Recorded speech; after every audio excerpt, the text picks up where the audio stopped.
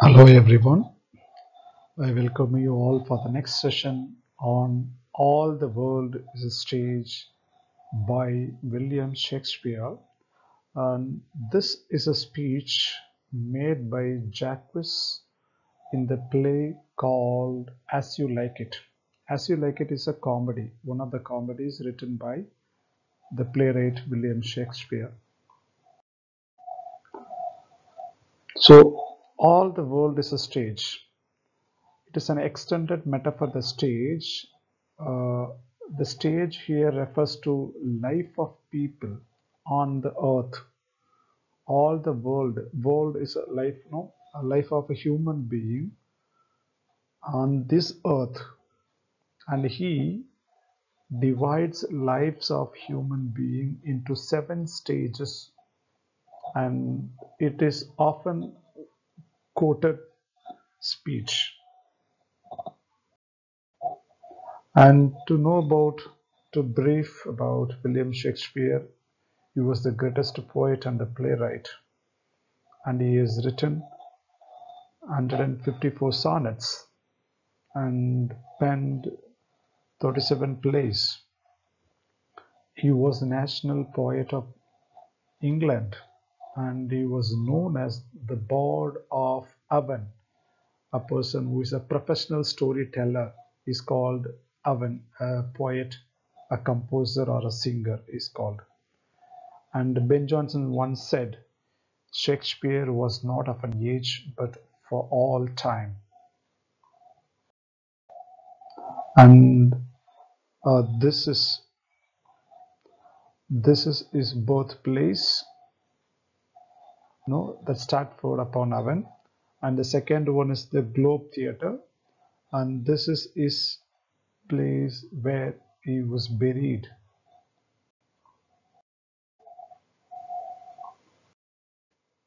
So these are the short uh, plays.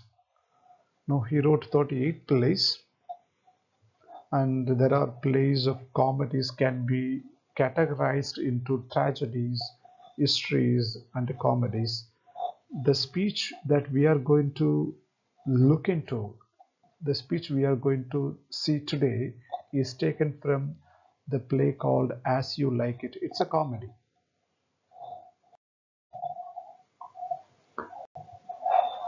Now, let's come to the poem All the World is a Stage. It's an excerpt taken from the play As You Like It. And what are the seven stages that he makes? No, he compares human life into seven stages. The first one is infant, a child, and its a character. And every life on this earth has exit and the entrance. Every character who is about to play a role on the stage. The stage is a metaphor of the earth as their own entrance, their own exit. Entrance refers to the birth, the time. Exit refers to the death. So a person who is made to do a role on the stage is compared to a life of a human being coming to this earth and playing the role of the name that we get and we live at this stage. And now he divides that human life into seven parts.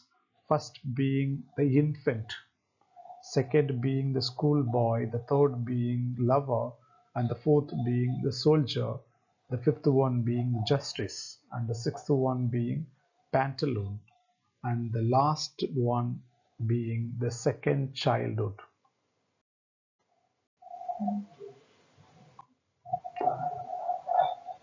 The world is a stage for human being, and we are all play different roles of life.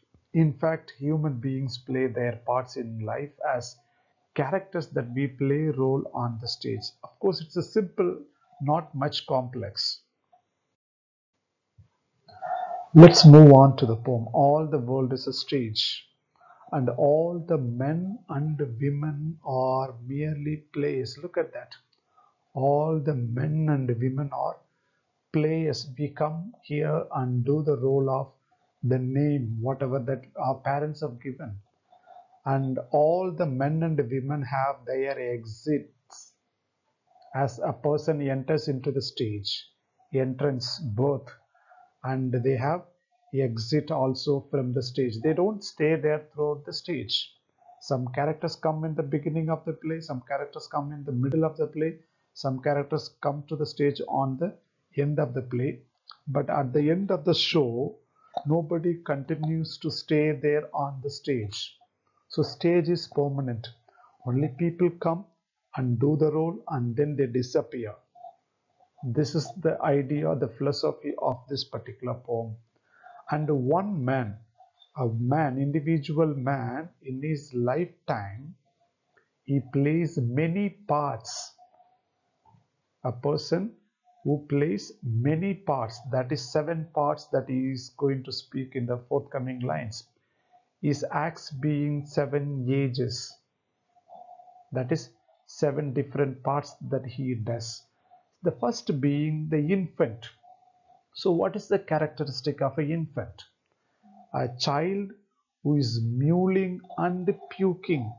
Look at that, a child mewling and puking, no, making a kind of a cry and vomiting in the nurse's arms. The child in the first stage, when he starts eating something, maybe no, the mother's milk.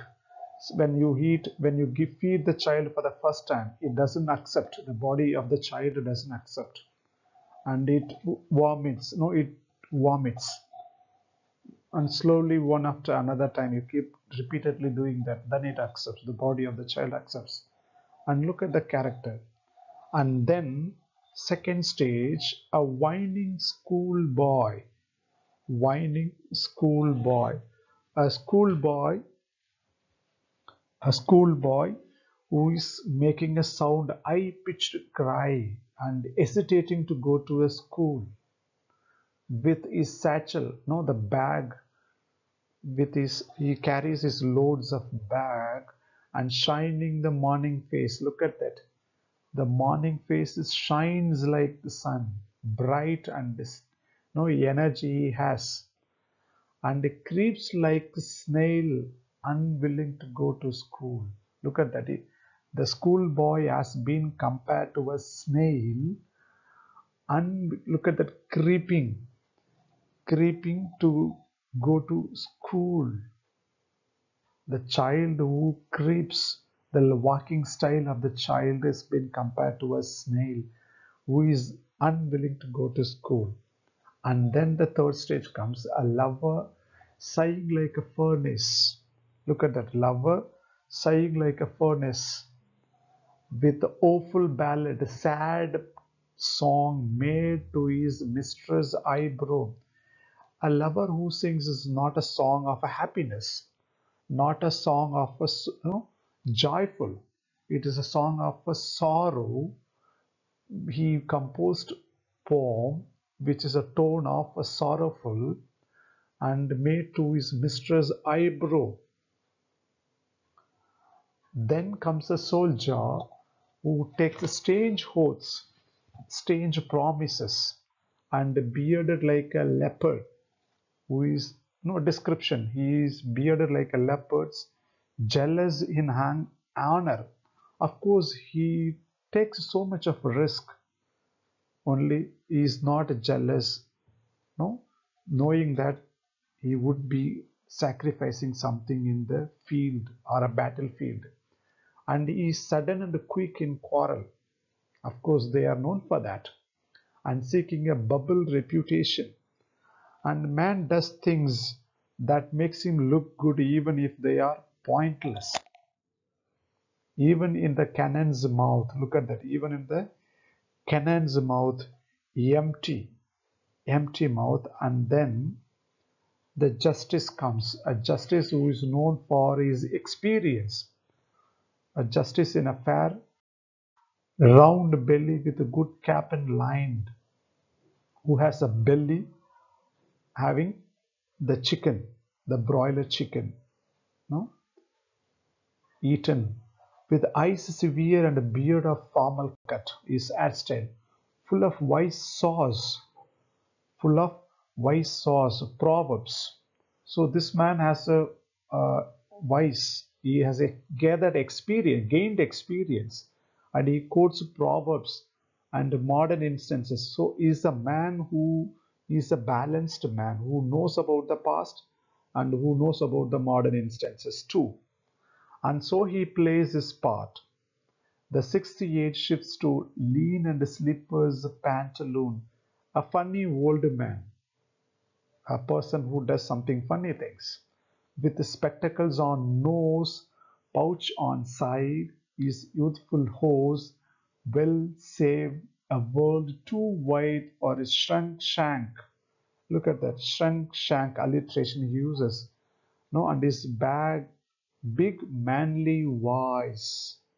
No, his thighs and his legs have shrunk, and his thighs and legs have some wrinkles on the body as aging. These are all the result of aging. And now turning again towards childish treble, pipes and whistles in his sound. As he starts speaking, it's like a pipes and it is like a whistling sound, not like a manly voice because of his pantaloon.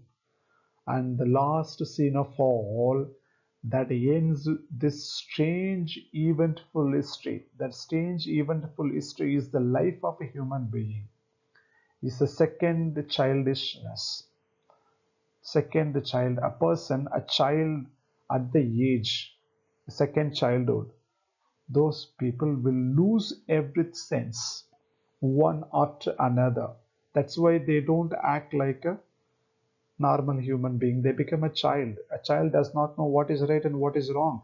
Similarly, the elderly people also do that. And a mere oblivion. Look at the state of forgetting. People forget everything. They lose every sense one after another. Look at that. Sans teeth, sans eyes, and sans taste, and sans everything, which means without teeth, without eyes, without taste, and without everything, which means finally he loses everything, which means his life comes to an end. Thank you.